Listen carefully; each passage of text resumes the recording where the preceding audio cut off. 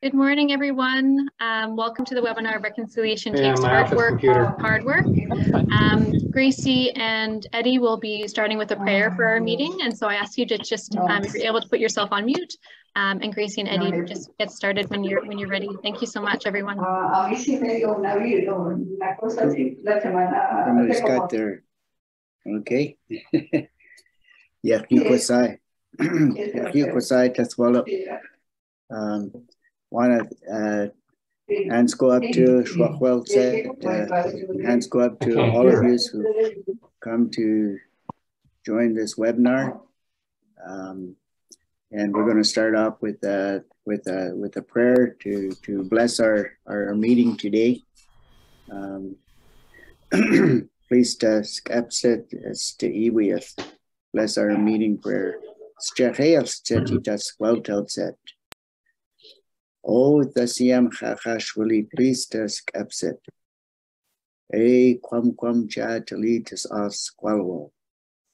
Walam ko eat to telawel. Mummy yethtel cast lawathet. A quas hakwitset to siwas ye sealaquath. Gia thomaset, lamb quimixtam, a quasta as. Muk tells keka, O Siam Yakwasai. All my relations. One mind, one heart. Great. Thank you so much. Thank you so much, everyone, for joining today's webinar on the second annual National Day for Truth and Reconciliation. My name is Lisa, and I'll be facilitating the conversation for us this morning. I'm calling in from Vancouver, so I'm on the unceded traditional territories of the Squamish, the Musqueam, and Tsleil-Waututh Nations. In my background, I'm a research analyst at a firm, Reichert & Associates, and I've been working with Gracie for, I guess, over the past 2 years, focusing on primary care network evaluation and also supporting this Building Indigenous Relations webinar series. So before we begin the presentation, I just wanted to mention a few housekeeping items. So the first is that this webinar is being recorded. We wanted to allow people to, share the webinar, or for those that weren't able to attend, to be able to learn from today as well. Sorry, I'm just going to mute a few folks here, if that's okay. I'll unmute in a second. So just as a note, just try to please keep yourself on mute if you're able to, and then use the reaction button at the bottom of your screen to raise your hand if you have a question. Gracie and Eddy will be presenting for about an hour or so. We'll have a discussion together, and then we'll open it up to questions from the audience as well. So I'll be looking in the chat where you can post any questions you have throughout the webinar today. If we don't get to all of the questions, we will be circulating a bit of a feedback survey where you can, let us know any questions that you have that weren't answered, or how you felt about the webinar today. And lastly, I just want to recognize that today might be difficult for some folks on the call, so we will be sharing some free support resources that are available to everyone today, just in case you want to take a moment afterwards to reflect and would like some support. And also feel free to take pauses on your own, take water breaks, whatever you need to do. Okay, I think that's it for housekeeping. Let me just go to some round of introductions. So I wonder if Gracie, if you wanted to start just with some information about yourself, and then we can get into it. Let me just see if I can unmute you. I'm good. There you are. Okay, great. Aiswale, Clacy Telsqui.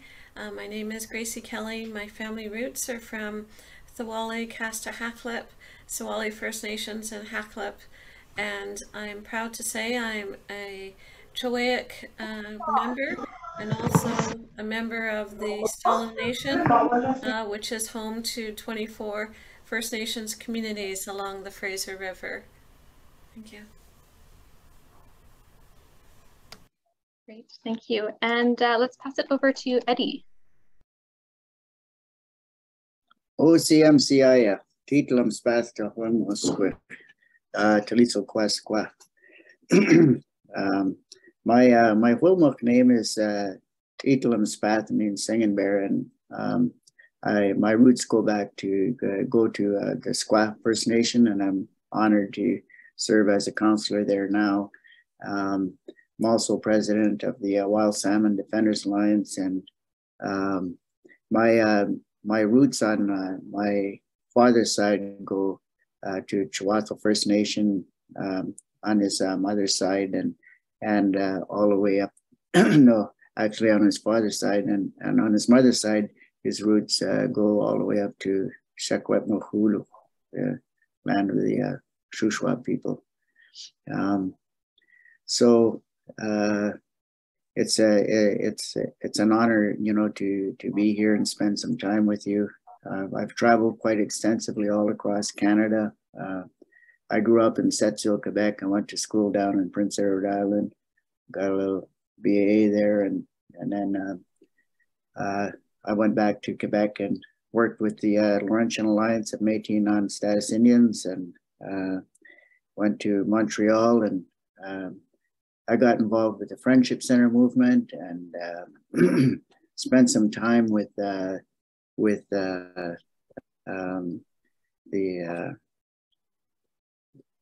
movement to ensure that our Aboriginal rights and title were included in the Constitution of Canada. And I came back to British Columbia in 1990 and worked with Lytton First Nation as a band manager, and then I moved back to Chilliwack here and got involved with Stala Nation, Yatsmeath, back to Stala Nation, and now I'm so happy to work with my people as a counselor. Thank you. Great. Thank you so much, Eddy. And yeah, we're really honored to have you here with us today as well. Thank you so much. And I'll pass it over for Stephen Reichert. So he's the owner of Reichert & Associates, the evaluation firm that I also work for. If you would mind just introducing yourself as well today.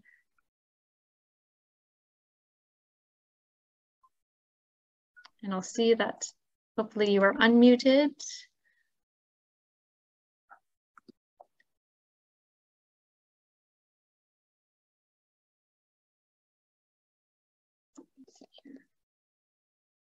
Stephen, I'm not sure if you're trying to speak, but you are muted at this time.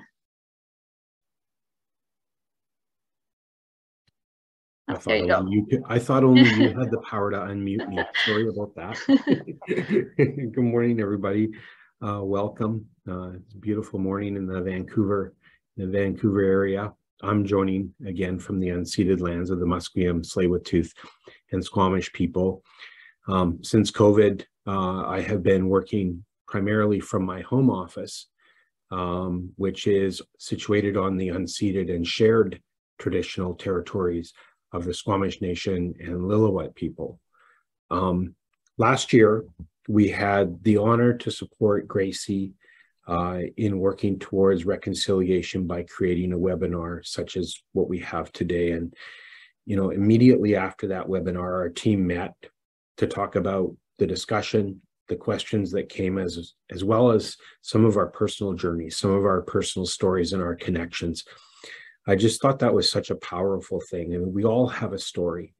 I think back to even some of my own when I grew up. I grew up in Saskatchewan, which at the time I had no idea, but it was Treaty 4 lands. We didn't learn about that. And I realized that, you know, over time, we have learned so much as we move towards reconciliation. In university, I got a very strange summer job one summer in La Ronge, Saskatchewan, and it took me, which is a predominantly Indigenous community in kind of central northern Saskatchewan. And I got a job working with Missinippi Broadcasting, which is an all Indigenous broadcaster. And it was my first real living experience of working and living in an Indigenous, predominantly Indigenous community. I had no idea.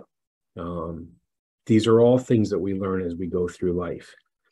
Over the last several years, I have come to start to reflect on the impacts of colonization, my role in it, where I'm situated in it, and my role in doing something about reconciliation. As was the case last year, today is another opportunity to think about who we are and how we got here. We all have personal stories, and as we listen to Gracie today, I just encourage you to think about your own journey, where you're at, and how you got there. Thank you, Stephen. All right, so I think without further ado, I guess we can open up the presentation. So Gracie, please go ahead. Awesome. South Tamuk to Equalak, Hiothmit to Mukstam Equalat. This is our land. We need to look after everything that belongs to us. This morning before I came here, I was had a quick chat with my mom, who is a second-generation residential school survivor of Kamloops residential school era, and I said to her, how do you feel about today, Mom? And she goes, it's really nice to see people thinking about us a little bit more. And I said, and another thought came to my mind, Mom, is that we're seeing more caring, more acknowledgement of the people around us and how to support everybody. And she goes, yeah, it's very comforting to see and to hear and participate and or be aware of the community walks and events that are happening within the communities. So it's, when we acknowledge a traditional territory, we are thinking of our elders, like my mom and our aunties, or those have gone into the spirit world, and we want to acknowledge all of their hard work that has brought us to where we are today. So today I'm sharing on behalf of the Chilliwack and Palaut, but I also want to acknowledge the Stalo and the Inkakatmuk. And the way I like to share these words is to say I'm honored, I'm grateful, I acknowledge the wonderful elders, I acknowledge all the communities who have created together this safe space for us to live, work, and play on.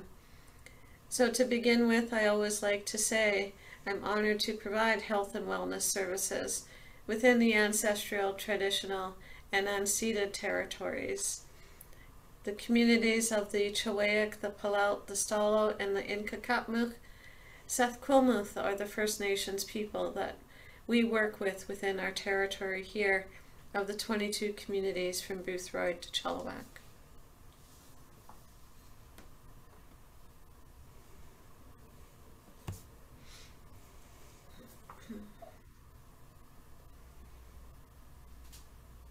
Today we respectfully engage truthfully about Indigenous perspectives.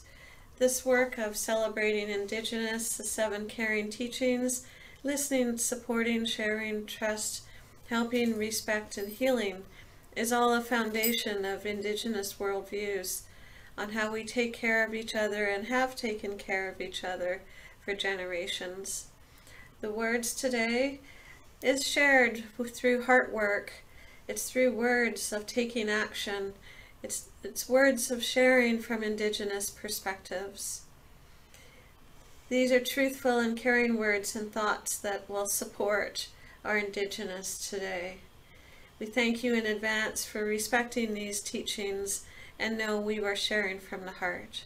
Thank you for being able to be here with good intention.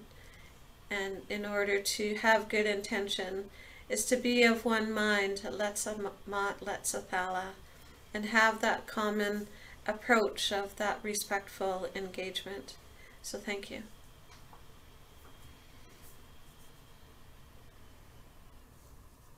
So I think we were hoping to do some just reflecting, looking back. We had this a webinar on the First National Day for Truth and Reconciliation last year. I think, Stephen, you touched a base on some of your reflections from that experience. I don't know if you had anything else you wanted to add, or Gracie and Eddy as well, would love to hear your reflections too.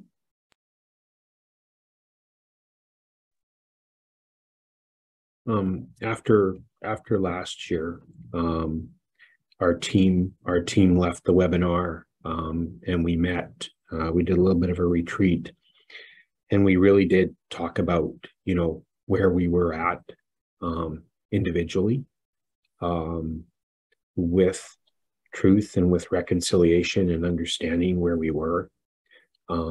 We talked about the things that we still needed to work on, the things we needed to do better, and how we were going to do that, how we were going to approach that, both from you know, how we do our work, but also how we live our lives and what that looks like. And we shared our ideas with one another. And I think that, you know, over the past 12 months, we are doing some things differently. We are moving in a direction. I don't think we're even close to being there. We're always looking at ways to understand, to do something better, to do something safer, to make sure that our work reflects communities in a good way, that we're not doing any harm, that we are embracing and understanding and learning every day. And I think that, you know, we will do more after today. There will be things that come from both Gracie and Eddy that will support our understanding and our thoughts on our way forward. I also think that, you know, we'll continue to work with Gracie and have her guidance to make sure that we are, you know, we are moving forward. We will make mistakes, and, you know, so that will happen, and we're going to own that. But I do think that that we're on the right direction, and we're doing something. And I would hope that, you know, for those who are on the webinar last year, there will be an opportunity later to really talk about, you know, what you have done over the last year, or maybe a lifetime, that is moving towards reconciliation. Thanks so much, Stephen. Gracie, I just wondering what your thoughts are, your reflections from last year.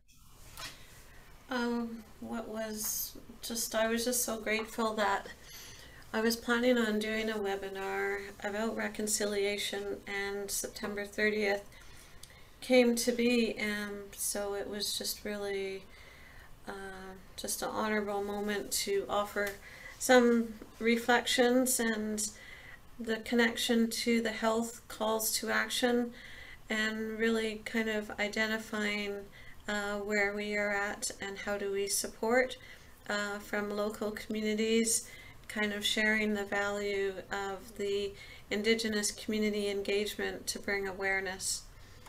I believe the first National Day, you know, in recognizing that it is a tragic loss and it's part of history, and we are sharing today on behalf of the 215 of Kamloops, so history doesn't repeat itself.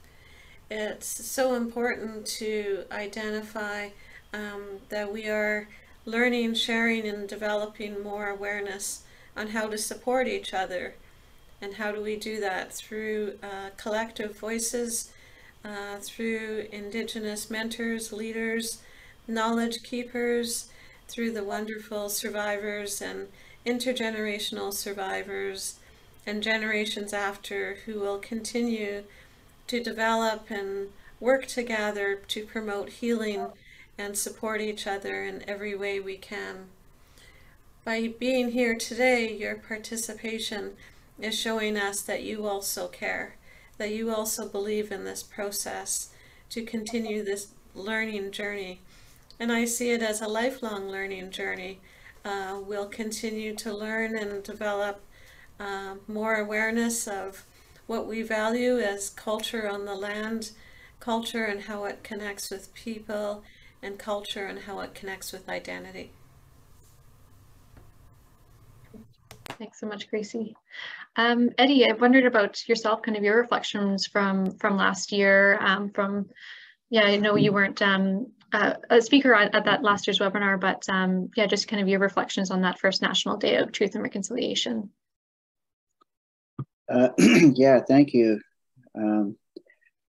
The truth and reconciliation; those are huge, huge things. Truth really matters, and the 215 that were found at they really woke up Canada, and since the first 215 have been found, there has been many more found across Canada, including in our territory. So it was a shock, you know, not only to many people across Canada.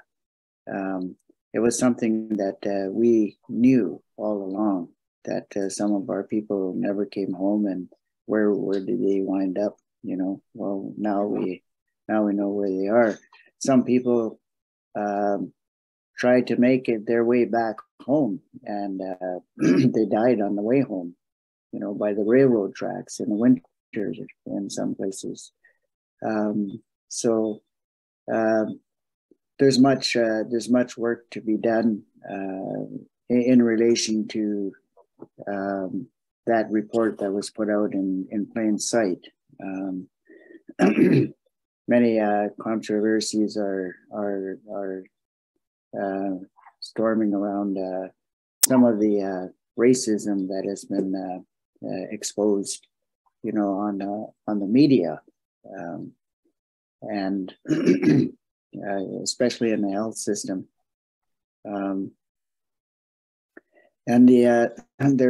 There's still much work to be done related to the missing and murdered Indigenous women and their children.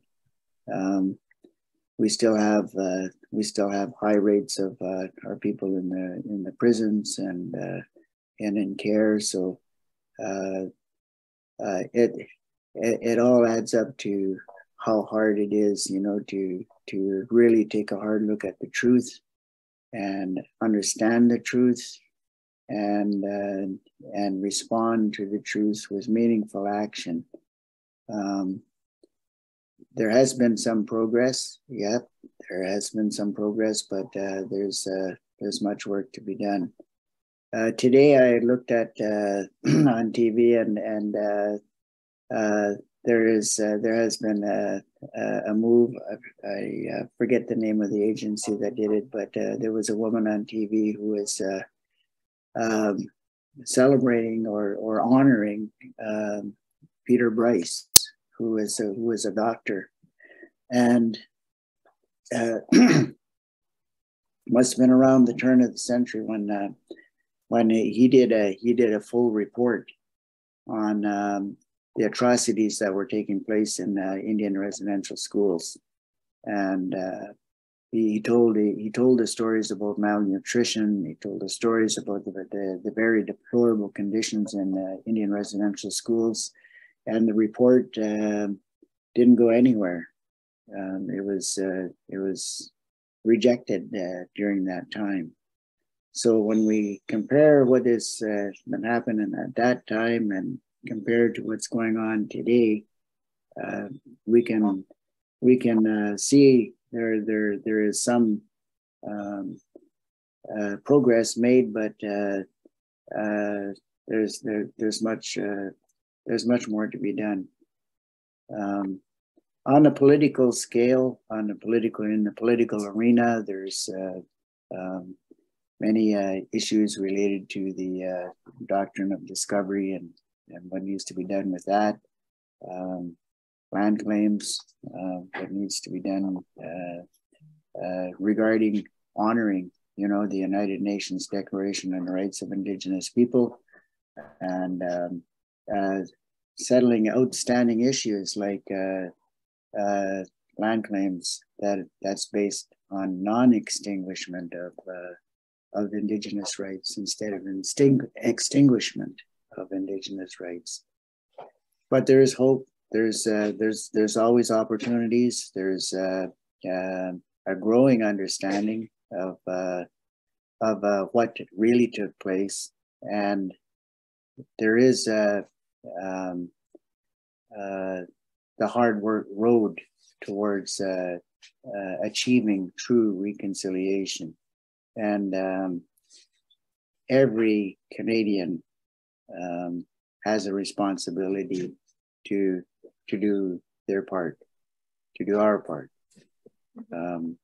and so I take heart, with a lot of people who have stepped forward and expressed how much they want to make meaningful change, and it starts at the grassroots, and it goes all the way to municipal, provincial, federal, and international realms of authority. So, so thank you for allowing me to share a little bit on this. We'll see you. Thank you so much, Eddy. All right. Another question that came up quite a bit in last year's webinar was the fact that the Pope, there wasn't an apology from the Pope around, the Catholic Church's role in the residential schools. And then we know that in this year, that apology or an apology was made. So I know that's something that folks were, wondering about, how some reactions to that apology and some thoughts around that. And so I think that Gracie and Eddy, you both had some thoughts you wanted to share on that today as well. I appreciate the words of Justice Mary Sinclair. Without truth, justice, and healing, there can be no genuine reconciliation.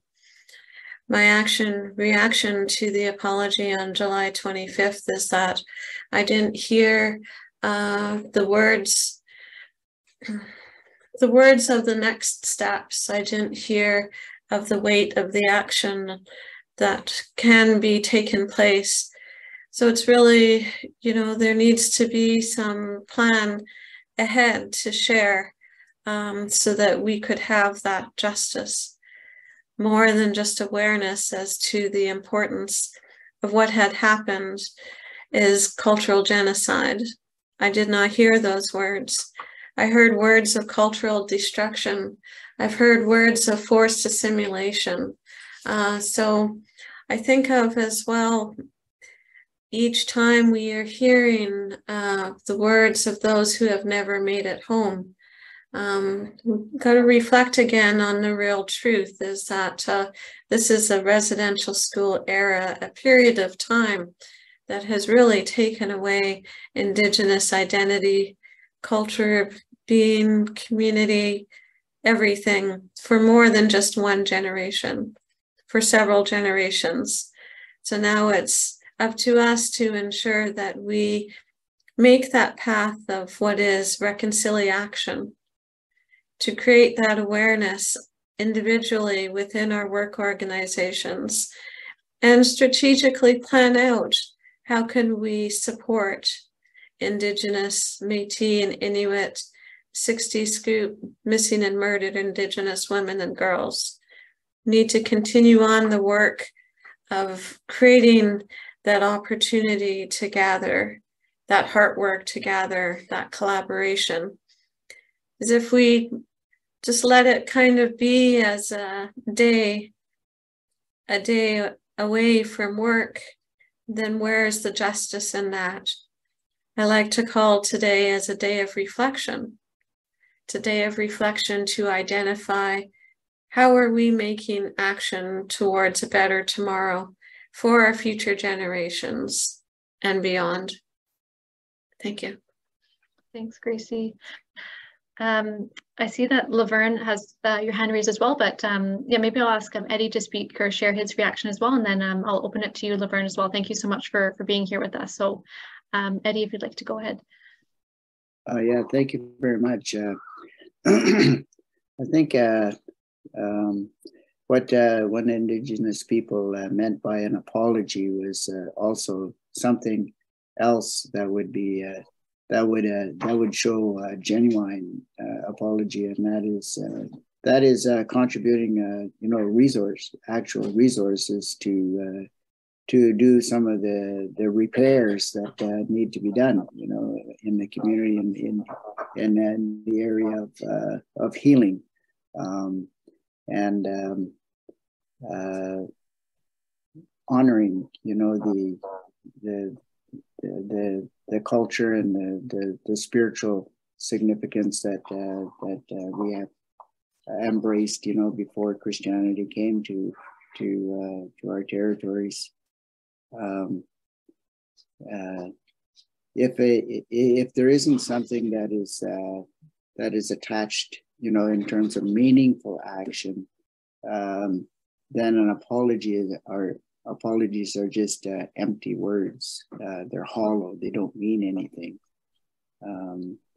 In today's world, it's good to see, an institution like the Catholic Church in particular, kind of feel uncomfortable, but struggle and wrestle, with how they're going to respond, and we see that the Pope has been trying to still sidestep accountability for what happened, and blamed it, trying to blame it on maybe some bad apples, in the church. But as we as things come to light, we see that it has been quite pervasive, and the Catholic Church at all levels, right up to the Pope, should not be trying to sidestep accountability for the atrocities that took place. Osia. Thank you, Eddy. So yeah, we were going to be holding questions until the end of the webinar, but I see Laverne. Thank you for being with us here today, and just wanted to welcome you to just, if you had a few words to share, and then we'll pass it back to Gracie if that's okay. I'll just unmute.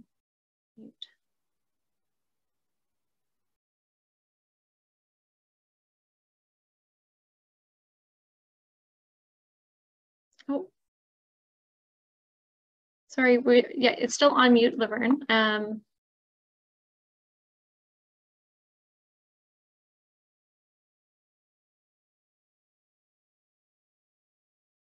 No, it's not working.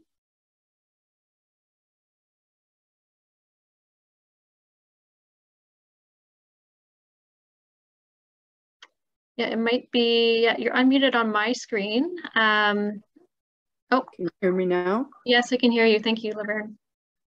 Okay, I was just playing and pushing buttons. I don't know what I pushed, but okay. My name is Laverne Victor, and I'm from Cham First Nation out in Rosedale. And I am a survivor of residential school in 60 Scoop. I have so many comments to make on just a few things that you guys have been talking about already. I don't know where to begin.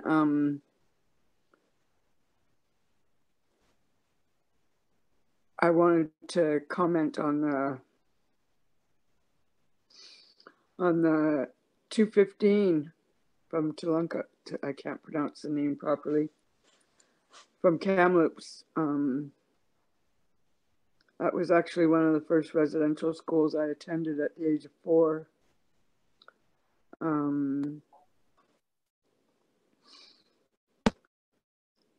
Since the first findings in one of the residential schools afterwards, at the age of 7 or 9, I witnessed someone being taken out into the woods to be buried in an unmarked grave. So my heart has been very heavy, because I don't know what school this happened at. I'm just waiting patiently for them to finish searching all the schools so that my mind can be at ease that she's been found, and really be able to go home and rest in peace.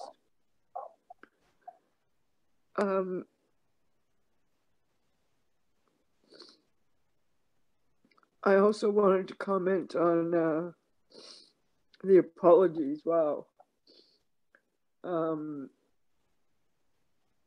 Having somebody else tell me that they're sorry for something that somebody else did absolutely holds no weight to me as a survivor.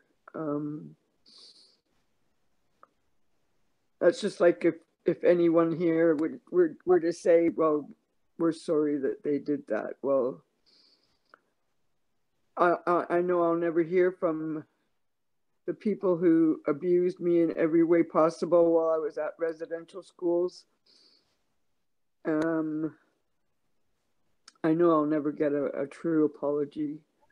I know there will be no justice served to all the people who abused us while at residential school in every way possible. And that's something that we've had to learn to live with. I was mentioning earlier on my Facebook that the hurt and the pain, the memories, the nightmares, there's nowhere for them to go. So we're thankful for all the people around us who help to make us laugh and smile and enjoy what time we have left here. That's a big part of the healing, is being loved and to love and to be happy, because my whole childhood was not. I think for now that's all I want to share. I want to thank you all for having this. Due to health reasons, I don't want to be out there in public in an enclosed building. So I'm very thankful that you're having this here today, and all my relations. Thank you so much, Laverne, for sharing that with us. It's we're just so grateful that you're here with us today, and for sharing your thoughts on what we've been talking about so far. I do want to pass this back to Gracie. I just thought it would be good to take a moment. I just want to hear your thoughts, Laverne. So I thank you for sharing that with us. And yeah, as I mentioned, we know that this is quite a difficult day for many people, and we will be sharing. There's some resources out there, so I'll have a staff of mine to connect with you, let you know what those are if you're not aware of them already. So we'll just message you those. Thank you so much, Laverne. All right, Gracie, I'll pass it over to you. Sorry for the minor pause, but I thought it was important to hear from Laverne. We're going on to the next slide. Sure.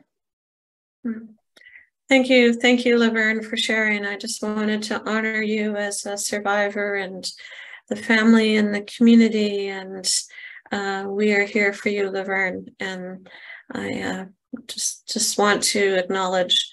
I'll be checking in on you later just to see how you're doing. So, thank you. Have this beautiful survivors flag, National Center for Truth and Reconciliation. Thought it's just so fitting to really identify the beautiful work that's happening with all the artwork that is promoting Orange Shirt Day within all of our communities throughout Turtle Island, and the true meaning is every child matters. With the work of all of these wonderful designs from the artists' hearts, it's really sharing their story of what they believe in is every heart matters. It's just so humbling to see schools and organizations getting together and saying, this is how we support our Indigenous. This is how we start to learn and provide teachings amongst each other, that this is really, really important. Yes, it's not just one day a year, but it's more than that. And it's working through each season, each Seelalem to decide and become and build that more consistency as to what does it entail to support Indigenous worldviews, cultural identity, and teachings. Seeing this flag, and I said I needed to identify what it was on how the definition, just a couple of words here from the website. The survivor's flag is an expression of remembrance meant to honor residential school survivors and all the lives and communities impacted by the residential school system. The family and the children and the seeds below the ground represent the spirits of the children who never returned home. Although they have always been present, they are now seen and searched for. The eagle feather represents the Creator's spirit is among us. It is depicting pointing upwards, with mirrors how it's held when one speaks their truth. Eddy, if you can share a little bit more about your eagle feather teachings that we talked about the other day, that would be very nice to hear.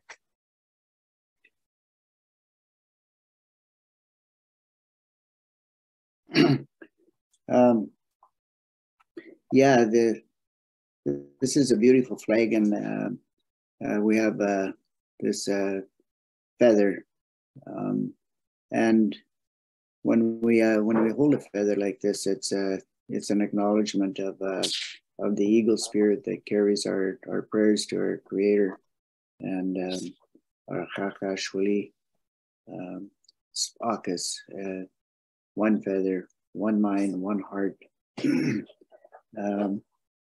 brings us to a center where we can really connect with our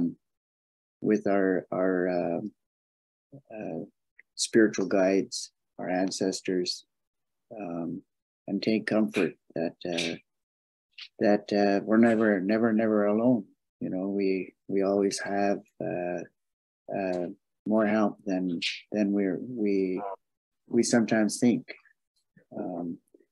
and that's why our spiritual ceremonies are so important, you know, to us, to help ground us and be in the generous present moment where we can seize the opportunities that are before us.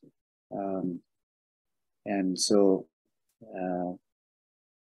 I take great heart, you know, from the spiritual people who pass on such powerful teachings about returning to wholeness, and that's of such great significance when you look at the attempts of colonialism to divide us, to disengage, you know, the young people from the older ones, and to take away the language. When we have that spiritual strength, you know, to dust ourselves off and say, yeah, they took a lot. They tried to destroy us, but we have a beautiful spirit, a beautiful resilience that is within us, and one step at a time we'll take back, you know, what belongs to us. We will take our rightful place, you know, in this world. And they tried to take our language away. I for one like to learn my language, you know, one phrase at a time, one word at a time. Every time I do that, I can say that's the residential school and colonialism couldn't take that away from me. And I celebrate that. I have ways to go to work towards fluency, but I need to do that. And all the efforts that we make, you know, to make sure that we protect what belongs to us, like our salmon and our water, and our land, all of that. We have lots of work to do. So if we focus on those things, we center ourselves and focus on that, then we can rise up, rise up, and move forward. Move forward. Sometimes people say we need to heal and work towards the future at the same time. It's true. This is how we need to be now. And in today's world, we need to look at the world with two eyes. You know, the two-eyed seeing, two world views. We need to understand both worlds. But when we come to understand, we have a chance, you know, to through reconciliation and through efforts that are meaningful. We can work together and return to a sense of wholeness where we can find our rightful place in the chord and measure of Canadian society. So that's what the one feather means to me. Ocean.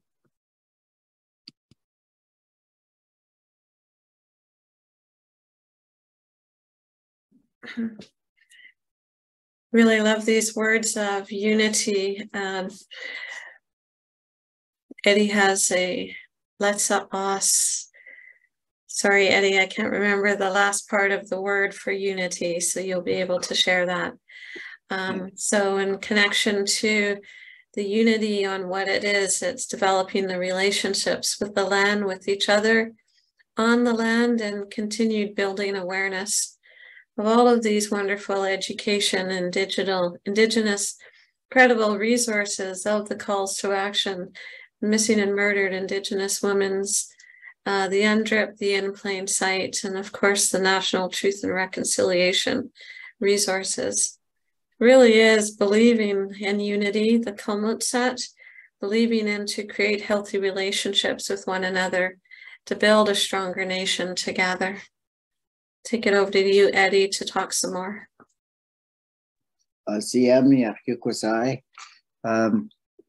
Yeah, it's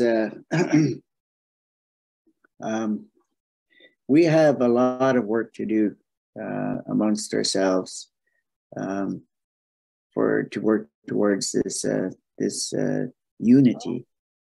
Let's Qualawell, unity, and work with Let's Amat, one mind, Let's Tala, one heart. And when the 215 were first found at Tecumloops, Shakwetmo, our holy people are ones that wear the paint, are ones that connect, you know, with the ancestors through ceremony. They when they heard what took place up there, they responded immediately, and they got together and they decided to go up to Kamloops and bring their canoes. And when they went up to bring those, when they went up there, the intent was to get our people who connect with the other side.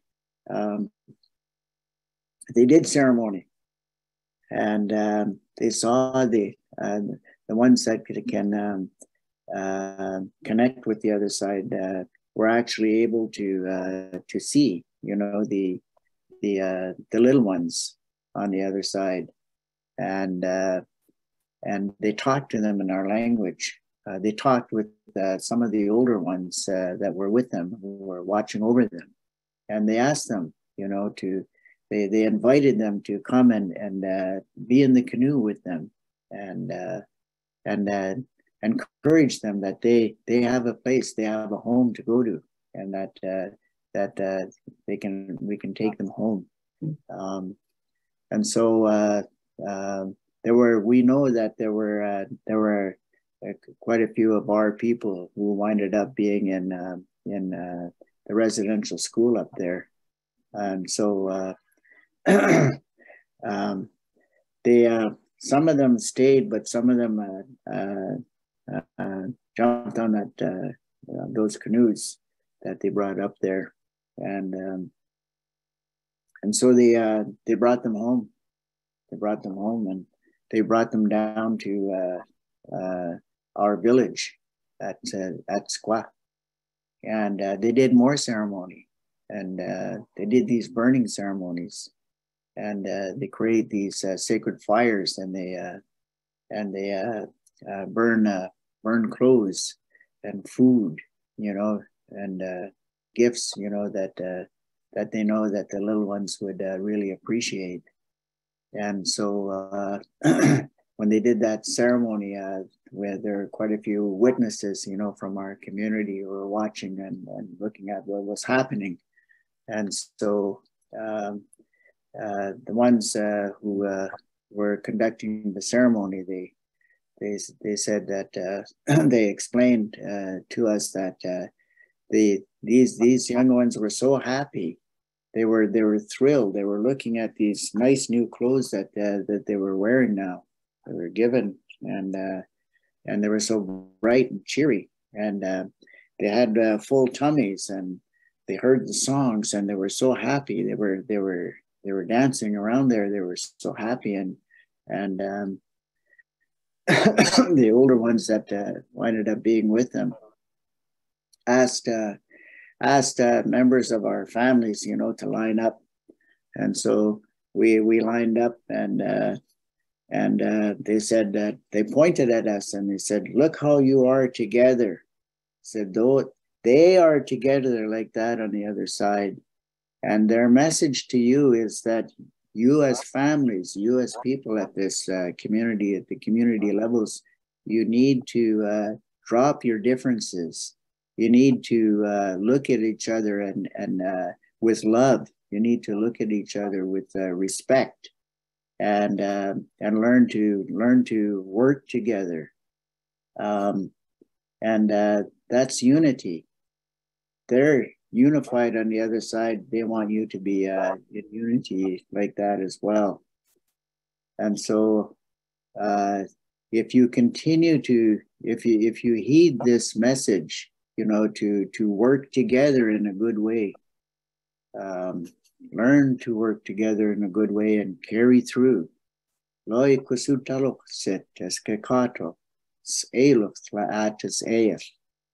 was the message that was given to them. Work together in a good way. And so there was a big thunderbird that showed up, and it made those workers back way up, and the thunderbird was there to wake people up to the truth about the beauty of belonging, the beauty of the strength of the spirit that we have, and that people need to remember all of this, the whole truth, the beauty of who we are, as well as the truth about what colonialism tried to destroy, and now we can use that truth so we can stand up in unity. And so that was a very powerful message that came across the fire. And when they finished the ceremony, there were other young ones that needed to carry on, you know, to other villages, and the older ones that were with them said that they would guide them and take them home, because they felt like so happy that the ones that belonged to Squaw were in a good place now. They were home.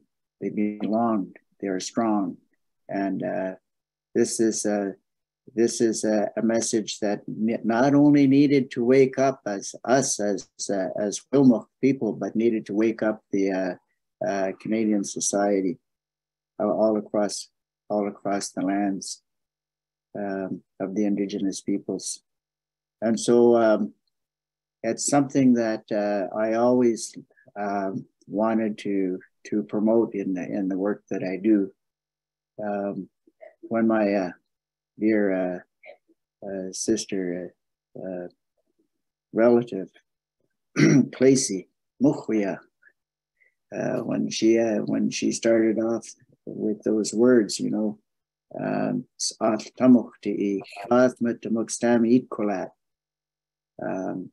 that means this is our territory. We need to take good care of everything that we have here. And when I talk to people about that, how we need to begin the work, acknowledging this. I tell people who come from many other territories, who from around the world, who come to live and work and play in our territory. I always tell them, you know, that's the way we need to be. And now that you have come to share our land, you too must step forward and work together with us to make sure that we can leave this land, we can leave these waters, we can lead all the things that we've been given by our Xaxlip, so that the next 7 generations down the road can benefit from what we do together. And so it's sometimes hard to get that message and let it sink deeply, you know, in the hearts of other people who have come into our territory. It's hard. It's been a challenge, but it's working. The more we repeat it, the more we get out there and show that goodwill. We look to the goodwill of others, you know, to come and work with us, you know, so that we can protect what sustains life, which sustains the land and the waters and the resources.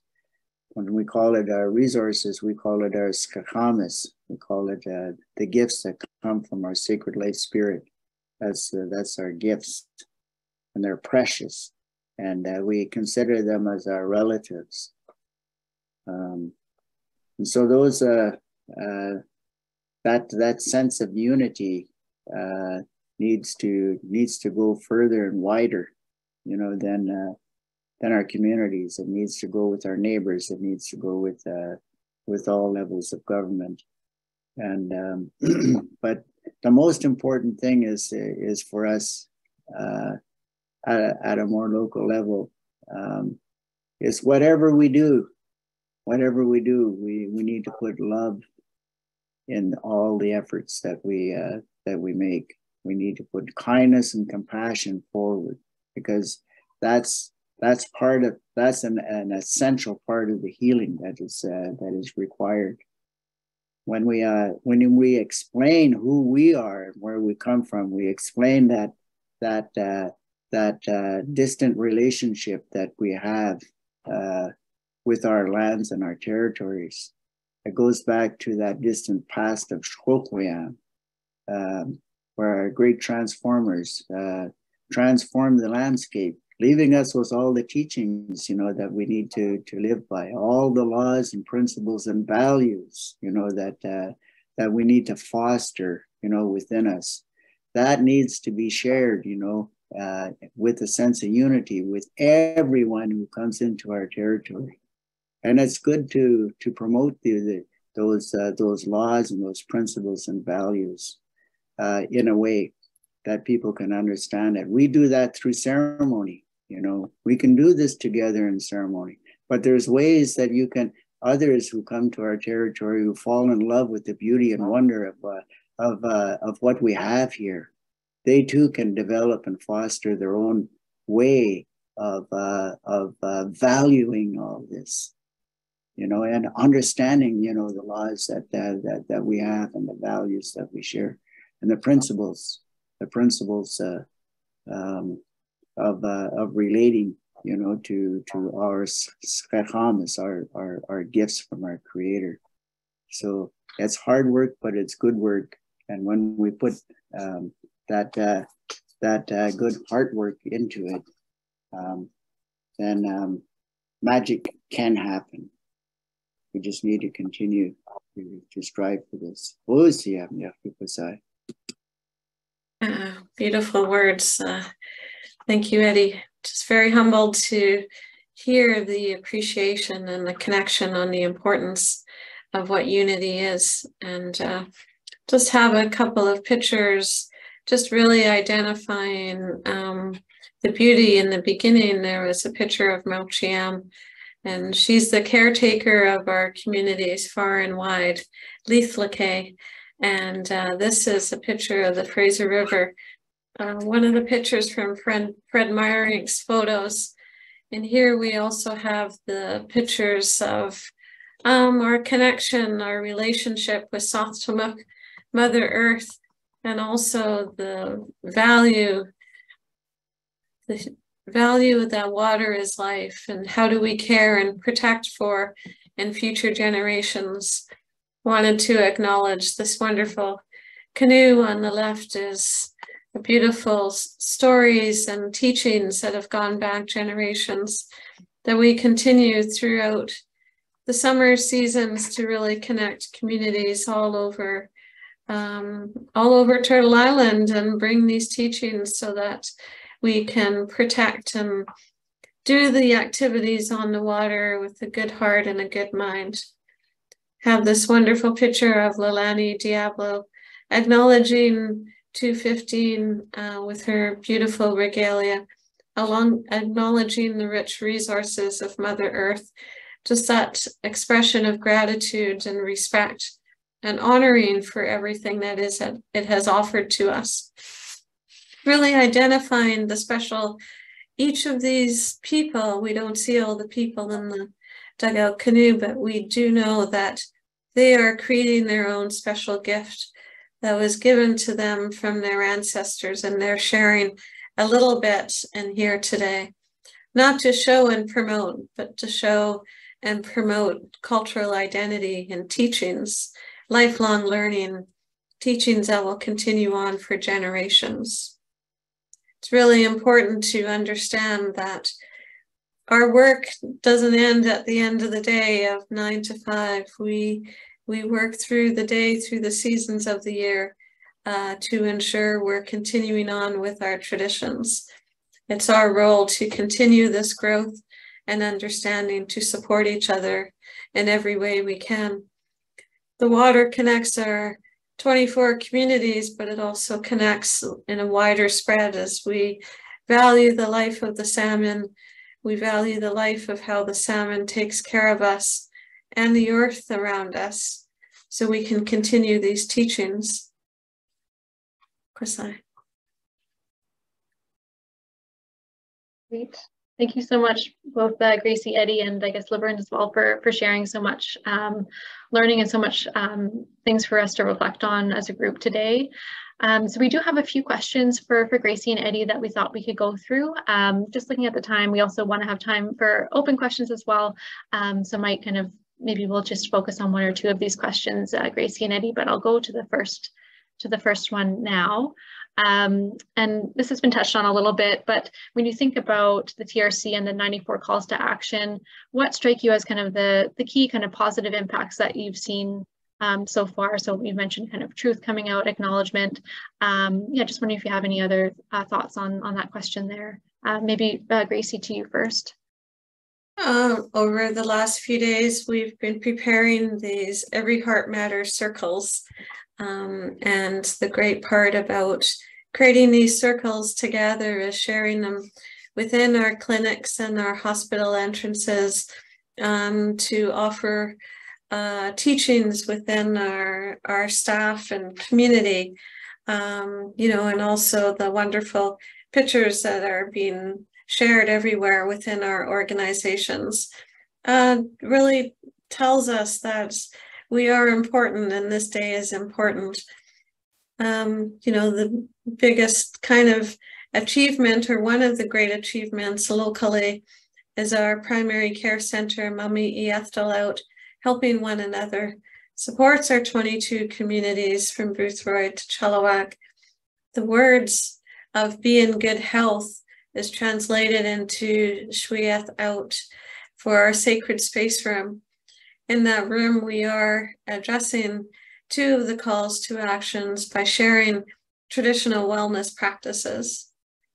We hope that this will continue to grow and develop mentorship for all ages, so they know what it is that they could assist to bring some balance of body, mind, and spirit. Just really wonderful to see and hear of all the people wanting to have guest speakers, Indigenous community engagement events, talking about what does a TRC mean to them and really wanting to connect with elders.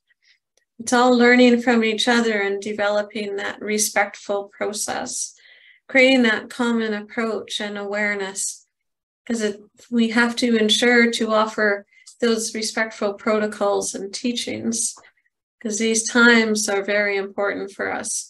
We want to make sure we share in a good way, so it's being respected in a good way when they're being asked. Eddy, you're welcome to share your thoughts. Yeah, I think, well, we have a growing young population in our territory here. There's a lot of young people, and you can see how thirsty they are, you know, for our culture. They're very thirsty for our language. They're intimidated by learning the language, and but the more they see the language in the buildings, the more they can see how it can be used, and how beautiful the language is. They can grow, you know, in the revitalization of our languages, and it's so good to see our language at Mami Ethelaut. I was so excited and happy, you know, to see that some of those teachings and greetings and how that can be picked up, you know, by our young people, but by all people who come and want to learn our language. I think that's a very important part of our healing, and it's also important to make sure that we continue, you know, to conduct ceremony that cultivates the values of our people in this territory, and it's really important to bring out song. You know, songs bring out harmony, and it brings out positive, powerful feelings that come from your spirit. And our young people are getting more and more actively involved in that. And there's always a huge importance, you know, for us to use, continue to use our medicines, our foods, you know, our traditional foods. We have a lot of medicinal plants that are out there that can help us restore some of our ailments that are out there, and there's a lot of food, you know, that we can harvest from the land, food that we can continue to harvest, you know, from the waters, you know, from the river. We're river people, we're salmon people. This is what we need to be healthy. This is what we need to feed our bodies and our souls and our spirits. That's absolutely critical, and that's why I was happy to see, you know, that Molly, is it Molly? Molly is bringing in those medicines and teaching people how to make those medicines, and yeah, it's good to see all of that, and more space needs to be there, you know, to conduct healing circles, to conduct drumming and singing, because that really does a lot. That's medicine. Our drums and our songs are medicine. That's a very important part of who we are, you know, as a people. So yeah, those I think those are some of the positive impacts.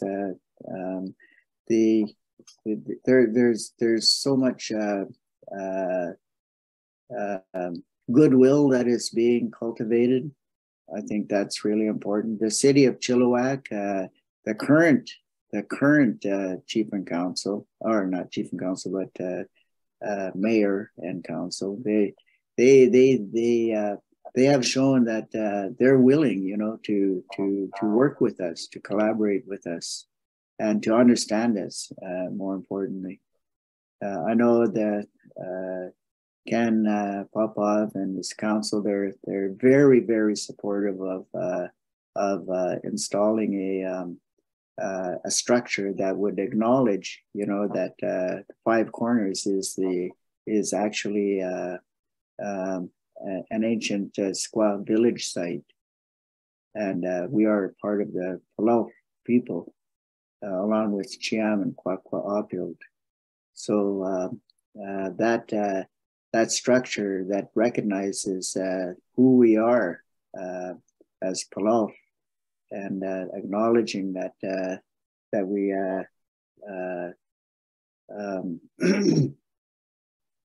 that part of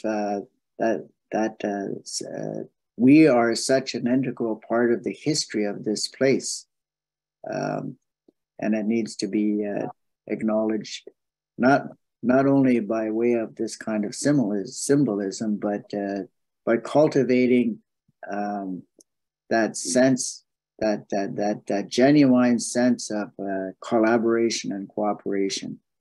That's what our ancestors want us to do. That's what we want to do, and we need to cultivate, continue to cultivate goodwill amongst us. Thank you, Eddy. I guess, Gracie, do we want to open up the floor maybe for some general questions, just so we have some time we do have some slides to go to afterwards, but I wonder if here's a good time to break for some questions from the audience. Sure, sounds good. Okay, great. All right, so if you'd like to ask a question to Gracie or Eddy, or even share kind of what today means to you, or what your actions have been over the past year, we welcome you to kind of use the raise your hand using that reaction button, or you can also post your questions in the chat, and I can also read those out. So yeah, if we can just take a pause for a few moments if anyone like to ask a question today.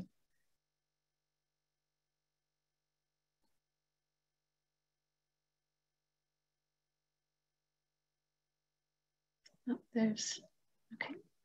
See, Laverne has another comment here. Let me just, yeah, I'll unmute you. All right, go ahead, Laverne, when you're able to. Can you hear me? Yes, we can, thank you. Oh, okay. I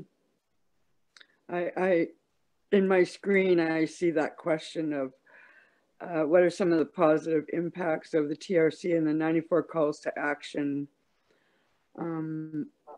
There's so many things that I would love to share about residential school, being a survivor, but there's just not enough time in the day, and we're only here for a short while. But I did want to share something about the positive impacts about the TRC and the calls to action. Okay. As a survivor, everything was taken from us. Everything, our identity, our who we are, where we're from, everything, our innocence, our purity,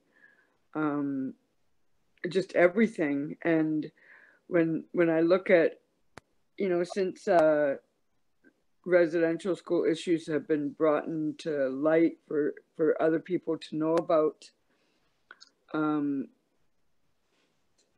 since the calls to action came about, I've met with a lot of survivors over the years at many gatherings, and there's a lot of people who can't and won't share their stories, but there have been a lot of people who can and will. And I think because of this, since this has come about, that a lot of survivors are ready to share some of their truths. And that's the important part of this reconciliation, the TRC. It warms my heart to see our young ones participating in traditional gatherings, in our traditional ways of life, drumming, singing, dancing, because those are one of the many things that were taken from us. They didn't succeed. In some ways they did, because of the thousands of unmarked graves that we're finding. In some ways they did succeed in killing some of the natives. But as you can see, there's a lot of us that are still here. I mentioned on my Facebook page that I have 3 children that are here because I survived. And I have 7 grandchildren because I survived.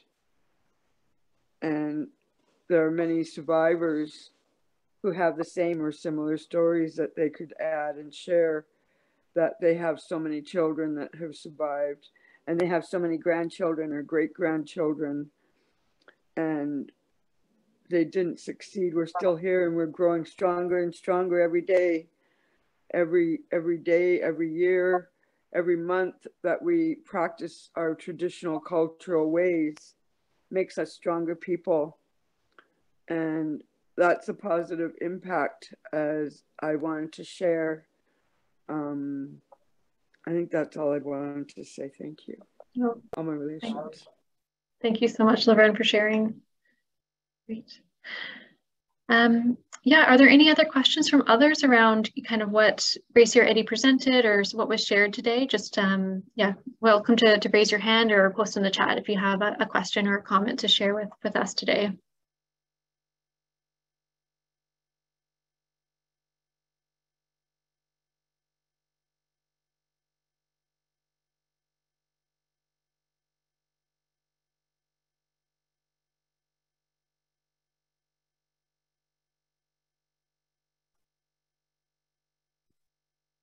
Oh, I see a hand from Monica. Let me just unmute you there. Great, Monica, please go ahead. Thank you. I just wanted to thank Laverne in particular for her touching stories and account of what she experienced, and to speak to that comment about the fact that people don't talk about these things sometimes. Sometimes people don't talk about these things.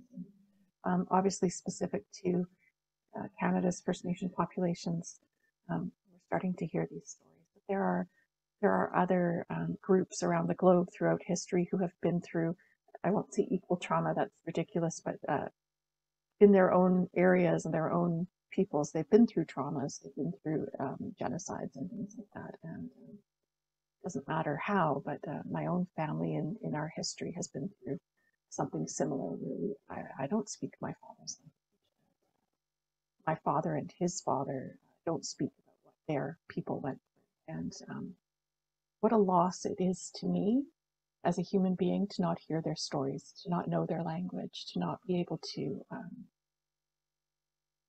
communicate or connect about those things. And so just to express gratitude for those who are willing to speak, and stress what a gift it is that they are being brave enough and willing enough to do those things. So Laverne, thank you so much, and Eddy and anyone who is willing to share these things. It's not easy. It's so incredibly important. I just wanted to share that. I'm grateful to be here today. It's it's strange to think that this is a statutory holiday, right? People are considering this time off. This is a day off. It is a free day, and yet this is so important. I'm so grateful to you. Thank you all. Thank you for sharing that, Monica. Great. Yeah, I'm wondering if there's other questions, or it would also be great to hear, you know, oh, I see another question hand raised there. Paula, please let me know if I'm pronouncing that wrong. You know, you're pronouncing that correctly. Hi, everyone. So I just had a question, sort of, I guess, if you will, as a Canadian outsider. My parents are immigrants, and I know that many people in Canada, of course, are as well. And just as I'm learning about everything and like respectfully beginning to hear stories and everything, I was just wondering if, you know, besides being part of something like a webinar like this, or, you know, learning more and hearing the stories, is there anything else the community could do to support the First Nations? Again, like for people like myself, who is, I guess, quote unquote, an outsider to even the Canadian culture and all now to the First Nation. Mm-hmm. Yeah, that's a great question. And as myself, as a non-Indigenous person as well, that's a question on many of our minds. I'm wondering if Gracie, if you have Gracie or Eddy, any thoughts to share on that, or recommendations? I can just start off with, Eddy can continue.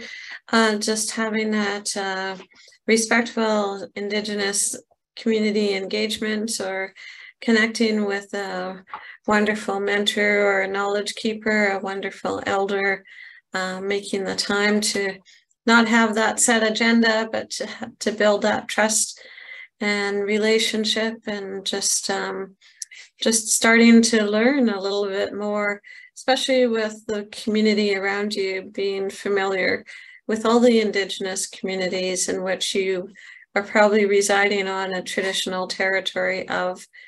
So gaining awareness, whether it might be through the Aboriginal education departments, or local Indigenous or First Nations agencies, making that connection and building up on what you would like to continue to not only learn within your own values, but bring that back to your workplace.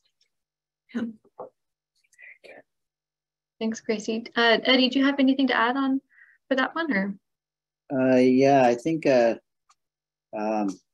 it's important for all people who come to Canada, whether you've been here for generations or whether you're a more recent immigrant. It's really, really important to take a really good look at the Constitution of Canada, and see that our Aboriginal rights and entitlements are included, you know, are enshrined in the Constitution of Canada. And it's really important to stay abreast of some of the issues that are dominating the news about land defenders, about missing and murdered Indigenous women, about racism, and in plain sight. Mary Ellen Trappel Lafond has written that book, and it's still pertinent in today's world. Where do you begin? Well, I think at the more local level, it's good to establish good relationships with your neighbor, your Indigenous neighbors, and get to know them. Get to I guess do that by looking for opportunities to participate in social and cultural and political activities that are going on that you may be invited to be a part of. And then there's our culture is land-based. And there are a lot of issues that we're facing right now regarding how climate change is impacting, you know, the fish and impacting the rooted ones, biodiversity in general. So Indigenous peoples, many Indigenous peoples are at the forefront of trying to defend what sustains us. I, for one, I'm involved with the Wild Salmon Defenders Alliance, as I mentioned before, and this is an alliance that is that includes both Indigenous and non-Indigenous people, and the goal is to ensure that we have salmon, you know, for future generations. And to do that, we need to remove open net pen fish farms. We need to take a good hard look at what's going on with how agricultural activities may be impacting, you know, the waterways of our salmon. Many industrial developments that are going on. Try to understand the issues that are going on with those, and just know that the more you wade into it, the more it can become controversial, and the more it can become challenging and difficult. And just know that as you take things one step at a time, you can sort out where you would want to put your energy, and where you'd want to put your love and your hard work, and do it. Just do it. There's so many opportunities, you know, to be engaged. So I would invite you to explore all of those, and you'll find your way by making a genuine good attempt to engage in with that sense of goodwill that I talked about. Yeah. Thank you so much, Eddy. There was another great question in the chat, but yeah, we're running out of time here. So we will be sending out a feedback survey. So any questions that weren't answered today, please feel free to share those in that feedback survey so that we can get back to you on those.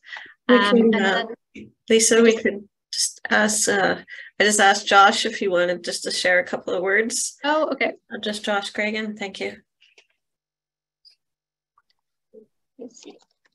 I will be brief, Gracie. Thank you. And thank you, Laverne and Eddy, for your words, for your stories, for the things that you've shared. My question, which is a bigger question than we have time for, was really, how do we take the stories and the witnesses and the message we've heard today to those who didn't feel it important to be here or who don't understand? And how do we create space for conversations, to invite people into conversations that need to be had, those who are either apathetic or ignorant to those? And I just lean on the wisdom of, again, Gracie and Eddy and Laverne about the courage to share the stories, but then our collective responsibility to share that, to shift culture, to end racism, and ultimately make a better medical culture for each of us, in both as providers, as patients. So that became too talky for a minute. And so I'll just leave it there and just lift my hands to Gracie and Reichert and Associates and Laverne and Eddy to say thank you. Great, thank you. Eddy, this slide here was just about the Good Medicine songs. I don't know if you want to just briefly speak about that before people sign off today. And just wanting to let you know that we are posting the resources and the supports available in the chat. So please take a look at those before you go as well. And we will have this recording shared on our website. So we'll be in touch with that. And so you'll have the materials there as well if you don't have time to grab them today. Yeah, just go ahead, Eddy. Okay, yeah, I just want to mention that this is another really good opportunity for people to stimulate their curiosity about Indigenous people. This Chawiyas Withet, it's a song that we created out of the 215 that were found up in Kamloops, right, residential school. And there are many other really good songs that relate to our Xwili, our life spirit, our sockeye, our river, Kalpayat, our cedar trees, and the stories that go to how we relate to our cedar trees. Our ancestor Chape is in each and every one of those, and our cedar tree represents generosity. That's just a very small insight about what that's about. But there's a lot of powwows. There's a lot of cultural activities that invite others to partake and have an opportunity to understand, you know, who we are and where we come from.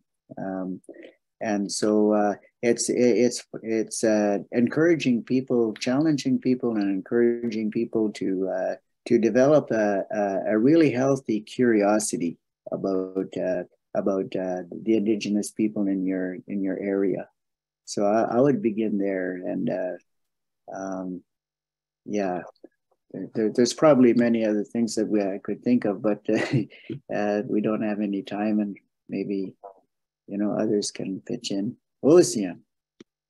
Thank you so much. And Gracie, do you have any final words or things you'd like to share before we sign off today? Sure, we could go to the Every Heart Matters slide. And also, if we just backtrack 2 seconds, remember from today and continued 364 more days of the year, keep in mind and identify what kind of ancestor would you like to be remembered as. The next slide identifies those wonderful words of concept of how we believe within our primary care network, within our Indigenous worldviews, within, we hope, throughout Turtle Island, that every heart matters. I acknowledge Laura Wheelock for creating this design and for me to share it widely, because the importance is to continue this act of reciprocity, continue to the learning and sharing and promoting and being kind and being caring for one another on a special day of reflection. Thank you wholeheartedly from my family to yours. Kusai. Thank you so much, Gracie. Thank you so much, Eddy, and for everyone else for attending today. It was incredible to share this time with you, and yeah, thank you so much.